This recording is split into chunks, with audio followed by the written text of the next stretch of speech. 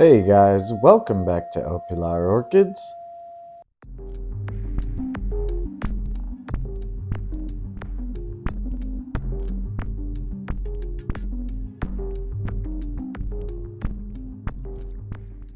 Thanks for checking in. I apologize. You can hear fighting a little bit of a cold here the last few days, so I will try to edit out any coughing or sneezing and try to hold the camera steady. So it'll be a short one today, but just wanted to look at a couple of these Phalaenopsis orchids, discuss some interesting things about naming and orchids, and just a closer look at these two particular. This one is called the Germain Vincent.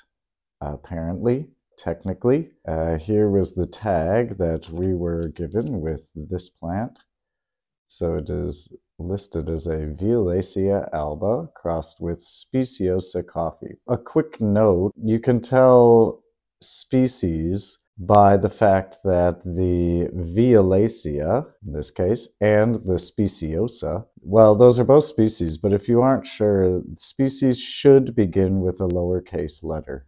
Technically in binomial nomenclature. So they are both Phalaenopsis species, and when you have a cross of species, that is called a primary hybrid in biology speak.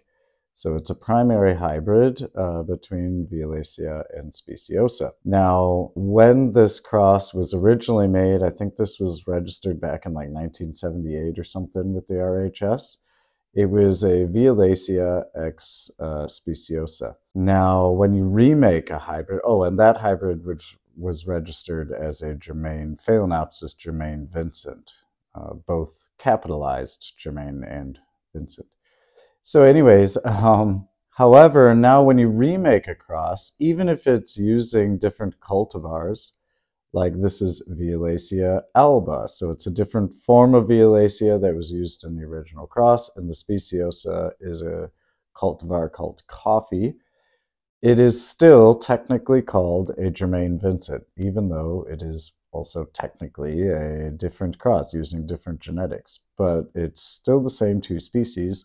So it is still called a Germain Vincent. Just to complicate matters a little bit more, this particular cross, this Speciosa actually is technically also known as Tetraspis.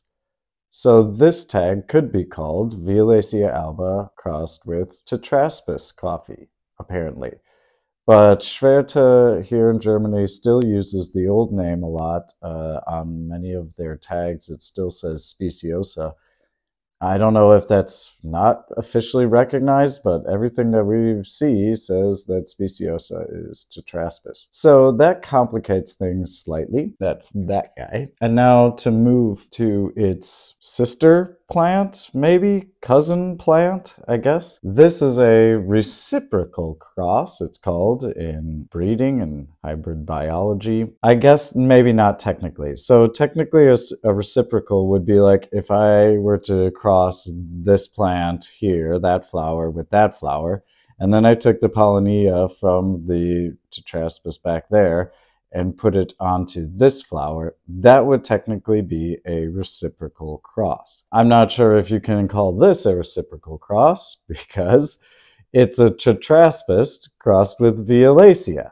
So technically, right, the exact plants, except, well, not the exact plants, but the exact species, just in reverse. Now, Tetraspis is the the capsule parent because it's listed first. So the Tetraspis was the mom, she carried the seed. And in this cross, the Violacea magenta Norton was the pollen parent donating the pollinia. So this cross is called a Jennifer Palermo. It's, that's just kind of how you read these tags, and a little bit again, like the Tetraspis, that T2 indicates a cultivar, specific cultivar, as does Magenta Norton. This is from Schwerte Orchidean, where we get a lot of our Phalaenopsis. It's, well, yeah, you can see there, Schwerte. It is interesting that it's also now in bloom right around the same time. These are like fall. Well, this guy is always in bloom. It takes a couple months off. I don't know, at late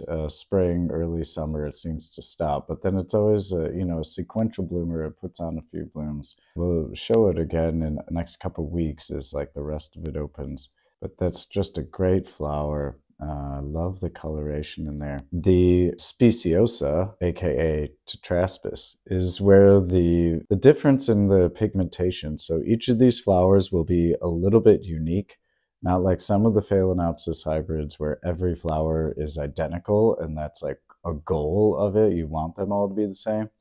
But with the speciosa or tetraspis, those species lend this variation in colors, in pigmentation in flowers. Each one will be slightly different. It's kind of neat right now. This is a good time to show this one because you can see that when the flowers, the buds are first appearing, like in this little one there, right there, that little one you can see is brand new, as is this guy at the bottom. So they don't really put on a lot of heavy pigmentation until just before they open. And that's when they turn pretty dark pink. They will have a few bars on them, but it'll be interesting to see how much pigmentation is in all of them. I do love the little barring, negative barring, I guess you could call it, like around the center of the flower. So pretty nice pigmentation. Another interesting facet of these plants is that a while ago I came across a YouTube video that was like from a channel called like English Flowers and Gardens or something like that. I can't remember the exact name, but she, the lady in the video, she had this exact tag from Schwerta, and her plant was purchased. Well, that video was uploaded a couple years ago. So around the time that we got this plant, it had that exact tag from Schwerta as well. But the flower on hers looked nearly identical to this. So I don't know. I really don't understand. I don't know. I'll be interested to see if these flowers come out to look similar or identical, like in pigmentation and all the form and everything on the tongue or the lip, that hairy lip with the yellowish golden center there. I don't know. It's interesting. And, just when you start to delve into where the plants are coming from, I don't know where these genetics came from. I just know that we bought both plants from Schwert. We'll see how it goes, and we will keep you updated as these guys further bloom. Hopefully we can have some comparison photos or videos. Thanks for checking in, guys. I hope you're having a good one, and we will see you back here at El Pilar soon.